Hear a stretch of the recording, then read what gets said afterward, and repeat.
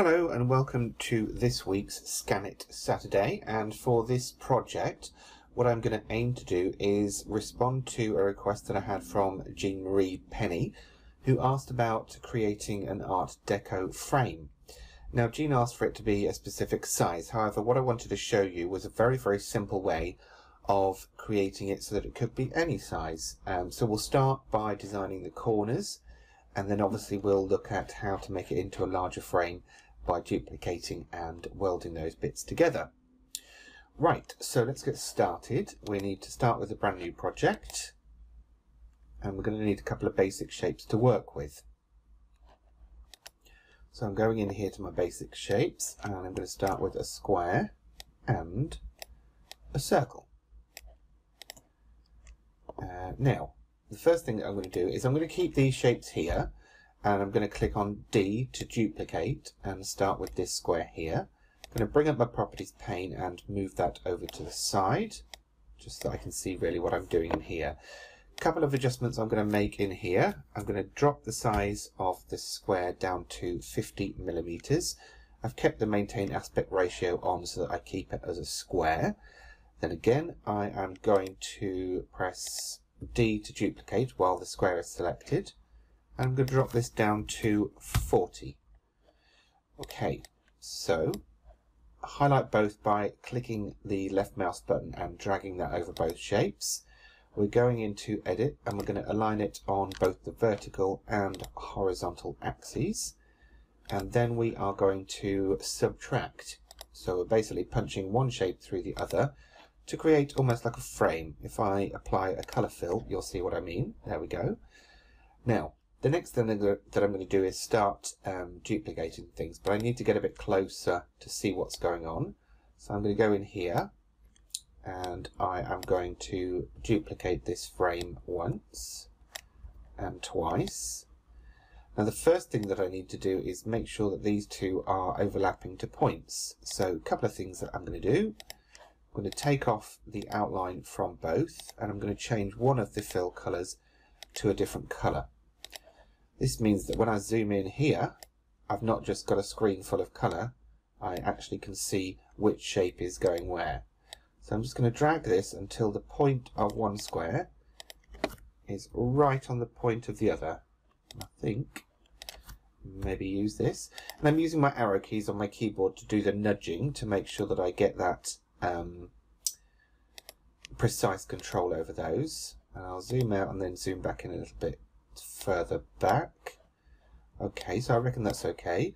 Now I'm going to click once on this square and then press my shift key and click on here, and then I'm going to press G on my keyboard to group those two together. Then I'm going to select everything that's there and again align them centrally and vertically. Now the next thing that I'm going to do is weld those together to create almost like a chain link. There we go, that's that done. Bring that down a bit more. Now I wanted to create another little box in the corner, like a solid box. So I'm selecting my square over here, duplicating that and bringing it in. And I'm going to drop that down in size using the drag handles. I think that's probably about the right size for me, but I can obviously get control of that precisely through the... Oh, actually, let's just make it a round number. Let's make it 40. I can do that through here in the properties menu. I'm just going to get rid of that again for a minute. Click and drag to select everything. And this time we're going to align on the left-hand edge and also the top edge. So now the top and the left will be properly aligned. And then I'm going to weld this lot together to give me almost like my Art Deco shape, which I think is absolutely beautiful. Now, I don't think they've quite aligned, so I am going to use my undo key, very useful indeed, and I'll just go back in, and what I'll do is I'll change the properties on this box to match my design. Do you remember me saying in a previous video that sometimes those outlines on the shapes can have an impact on how you align things? That's possibly what's happened here. Okay, so I think I've got a better view there. Fit to all content, that's fine. select everything there, and then weld that together. Right, so that's my corner designed. And now what I want to do is figure out the shape that I'm going to add those corners to. So I'm going to again duplicate my square, and I'm going to set this size to be around, let's say 150 millimeters. Actually no, I'll make it a bit bigger.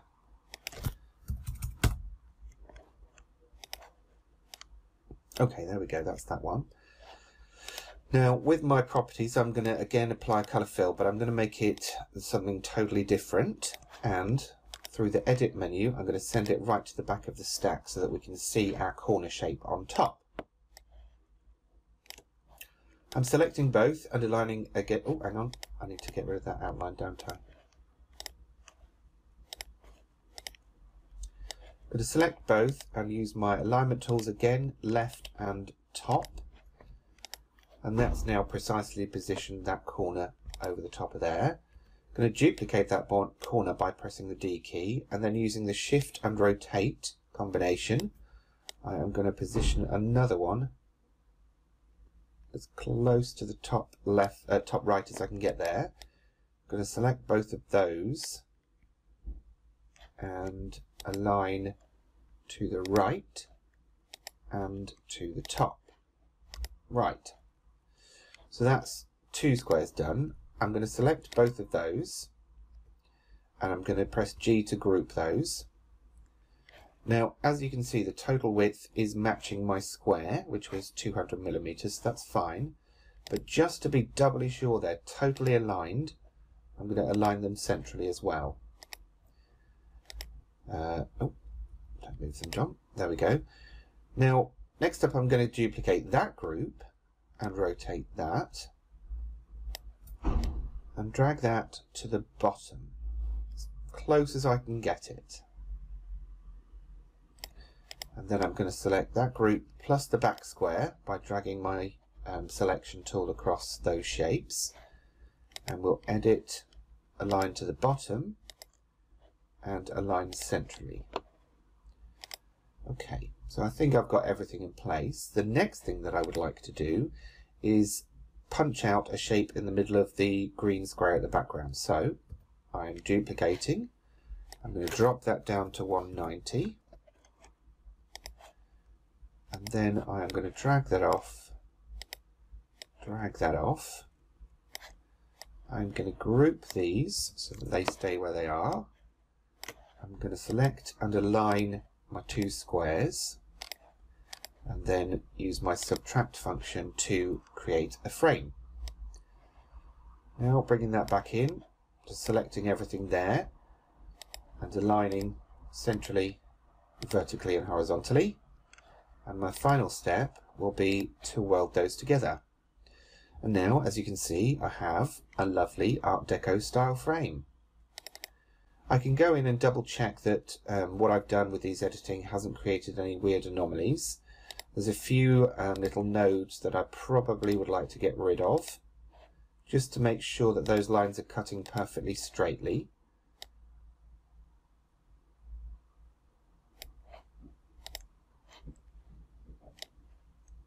Sometimes when you weld, extra nodes can appear.